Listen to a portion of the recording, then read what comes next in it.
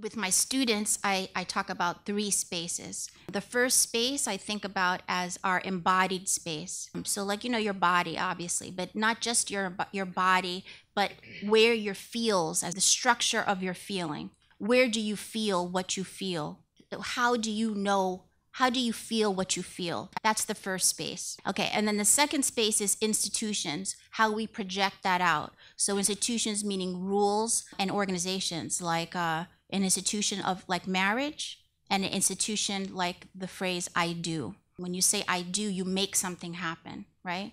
So it's a kind of institution, it's a rule. And then the third space is politics, what is carnally created when you mix the first and 2 spaces. The way that I think about the problem of the traditional environmental movement, it does not theorize or envision the relationship or even the existence of these 3 spaces. And how I've come to these 3 spaces is really struggling to understand the work on the ground through a lens of love. When you look at it as material struggle, trench rituals of belonging and dreaming, the construction of collective freedoms through mutual trauma healing in our haunted places, right? When you think about love in those terms, then these spaces, these first, second, and third spaces, seem really critical to our understanding of environmental justice.